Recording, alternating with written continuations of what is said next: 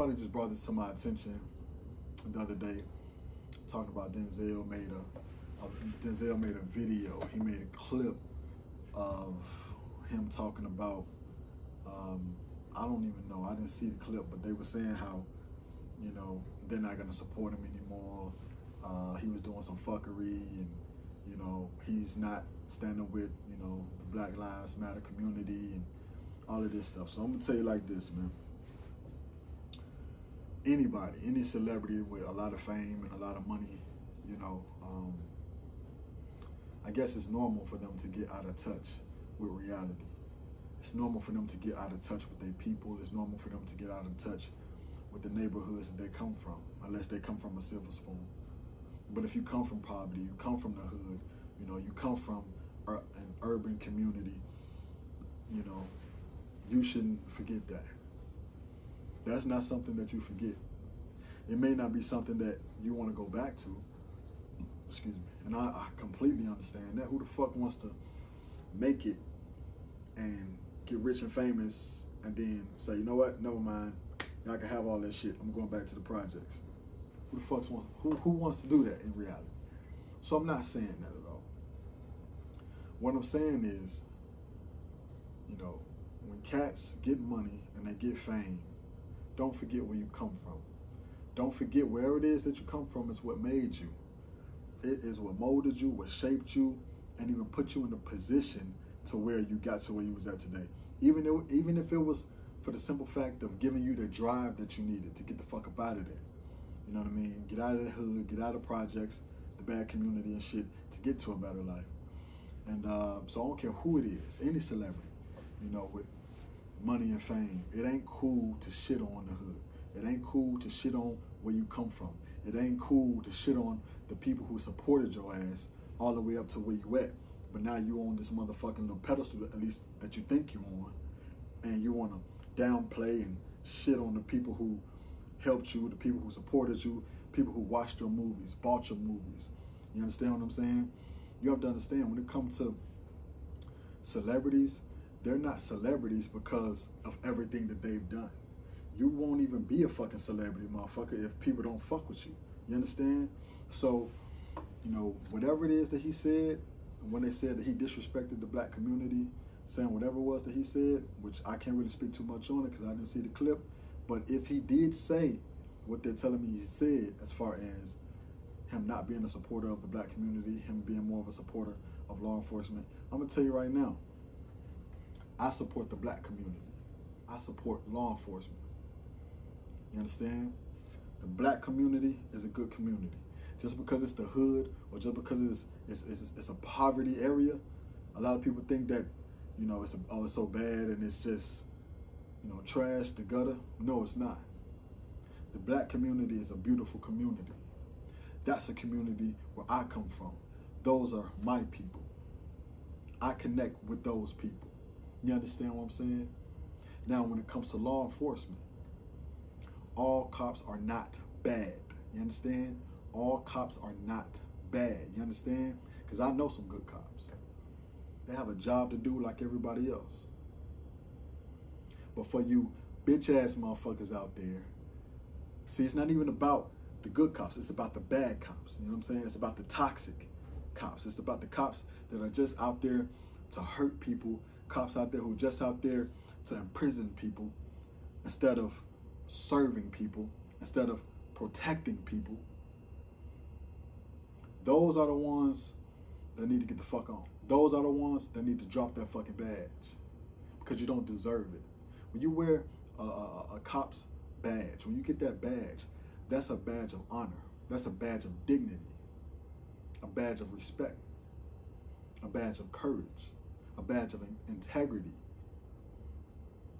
If you don't have those things, you do not deserve to wear that badge. Simple and plain. So all the good cops out there, keep doing good work. And the thing with the good cops, though, where I feel like they get wrapped up with the bad cops, is that sometimes, a lot of times, when the good cops see the bad cop doing something wrong, they don't stop it. They don't step in. And I understand, you know, when you are part of a crew, a clique, a gang, a team, whatever. You don't want to betray your teammate. But at the end of the day, we have to remember what your job is in the first place. To serve and protect the community. To serve and protect the community. Not to kill, to wrongfully imprison, to mass incarcerate. That shit is not your motherfucking job. And if that is the motherfucking job, then it is a real problem. Because on the side of that damn car, it don't say that. I have not seen one cop car that on the side of it said to kill, to mass incarcerate, to attack, to brutalize. I've not seen one cop car that says that. And that's just being real. And I know cops. I got a few friends who are cops. And on the side of that car, it says to serve and protect. To serve and protect, to protect and to serve the community, bro. Do your job and do it right. That's how you get honor. That's how you get dignity. That's how you're able to ride in the community and people wave at you. That's how you get to the point where people don't have a problem with cops. When you motherfuckers start doing what you're really supposed to be doing, which is protecting the communities. Because in a lot of communities, that's why gangs were created. Gangs had to protect their own communities because the police wouldn't do it. The police were more, in certain areas and neighborhoods, they were doing more destroying the neighborhoods than helping the neighborhoods, than serving the neighborhoods, than protecting the neighborhoods. And for a lot of neighborhoods, that was one of the reasons why some gangs were created, so they could protect their neighborhoods. Because wasn't nobody else gonna do it. Get into some questions I got from some of my subscribers. Thank y'all, I love y'all, I appreciate y'all. And yeah, let's get to it. So the first question, where am I originally from? I was born on the west side of Chicago, west side, Ohio, Mayfield area. I lived on the west side when I was a baby, all the way up to like 5, maybe like 5. And since then, I was going back and forth between Illinois and Alabama, Illinois, we bounced from Chicago to Oak Park, to Forest Park. I lived on the south side for a while. Yeah, man, I lived all over, man, but back and forth between, Illinois and Alabama. Shout out to Alabama, Aliceville, Alabama, Birmingham, Alabama, T-Town, Tuscaloosa, Alabama. Those are some of my old stomping grounds, but I'm originally born west side Chicago, but I claim Alabama and Chicago, so I'm a city country boy. Who inspires you to do music? For me, I've definitely got to say Nelly, 50 Cent, Tupac, those guys, Lil Wayne definitely too played a big part in my inspiration and motivation to do music. So my top 5 musicians, okay, dead or alive, we're gonna go with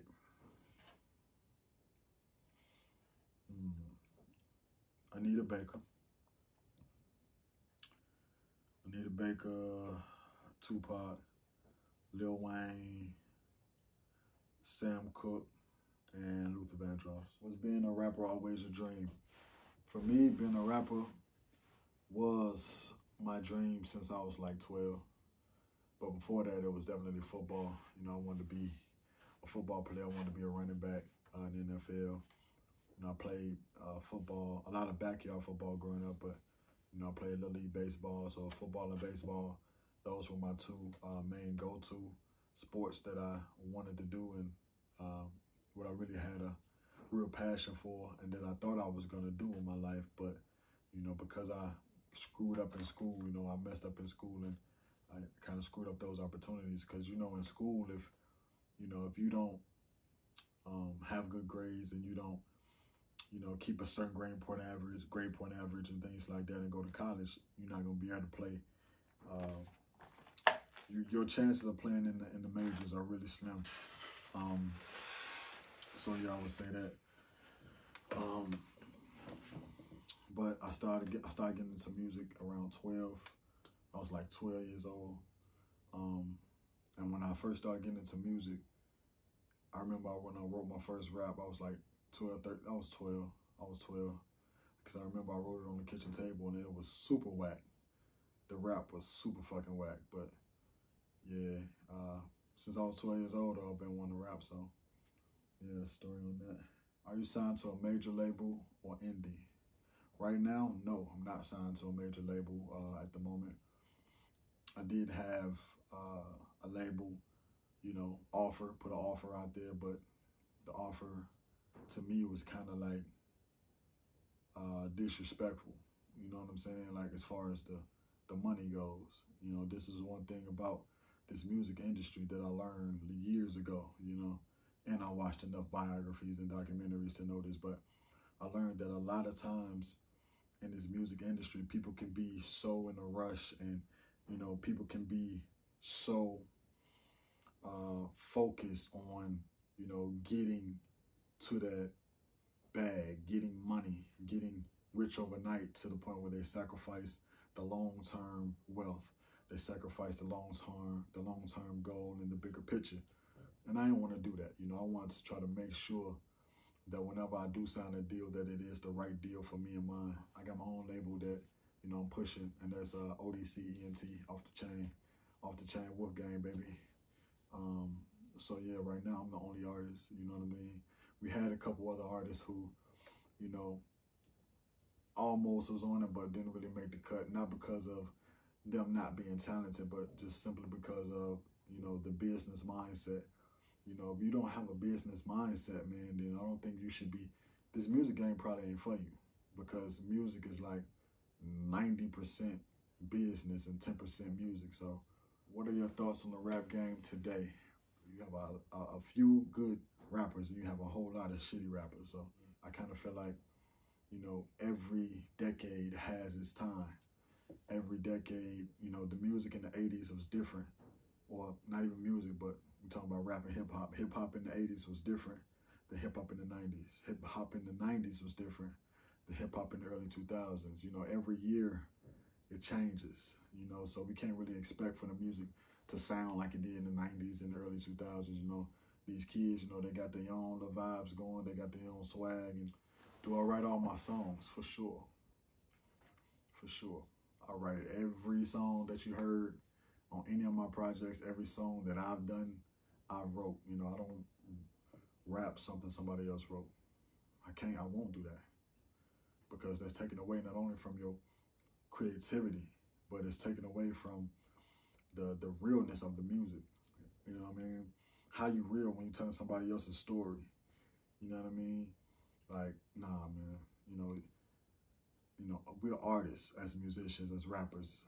You know, we're artists, and you know, you don't see, you know, a painter who's an artist have somebody else paint it for him. You understand? No, you have to put how you feel on either that piece of paper or in that phone, even if it's off the top of your head. You got to speak what you feel. Straight like that. I notice you're a spiritual man. Do you practice meditation? Meditation, I meditate. I pray more than meditate. I pray a lot more than I meditate, but from time to time I meditate. From time to time it's good to, you know, cleanse the spirit, cleanse the soul, cleanse the mind, cleanse the body. Just release, you know, all of those energies that, you know, you've been getting from people, all those energies that you've been holding in. You know, it's good to, you know, get those out in that way. So I pray more than meditate, but yeah, I meditate. What's my zodiac sign? I'm a Leo. I'm a Leo, baby. You know what I'm saying? I'm very stubborn, and I'm very dominant. So when it comes to that aspect, that's true, but I don't know all that other stuff about the zodiac signs. But yeah, Leo. Do you have any advice for people chasing their dreams? Man, I'm gonna tell you like this, man. If you're chasing your dreams, bro, the number one key is to trust God. Trust him, trust his timing, trust his process. You know what I mean? And be patient. You gotta be patient, bro. You can't be trying to rush everything, because things are not gonna happen when you want it, the way you want it, the way that you had it mapped out in your head is gonna happen when it's supposed to happen and how it's supposed to happen. So, you know, that's my advice. Trust God and to be patient. It's an interesting question. You know, I like questions like these. These are the type of questions that, you know, I feel stimulates the mind because it puts you in a position to where you gotta think, you gotta focus, you know, right off the ball. You feel what I'm saying? You don't really got too much time to think. So I kind of like this. But if you were on an island and you can only listen to 5 albums for the rest of your life, what 5 albums would they be? I put it 5 albums. And I like it because you said albums. You didn't say artists. You know, artists would have been easier, but albums, okay. Number 1, I'm gonna go with Kirk Franklin, Greatest Hits. Number 2, I'm gonna go with Anita Baker's Greatest Hits. Number 3, I'm gonna go with Luther Vandross' Greatest Hits. Number 4, I'm gonna go with the Carter 3. And the last and final album that I jam out to, I'm gonna say Jagged Edge Greatest Hits. You know, I need something mellow while I'm on this island. All right, man. I appreciate all y'all. I love all y'all. And until next time, man.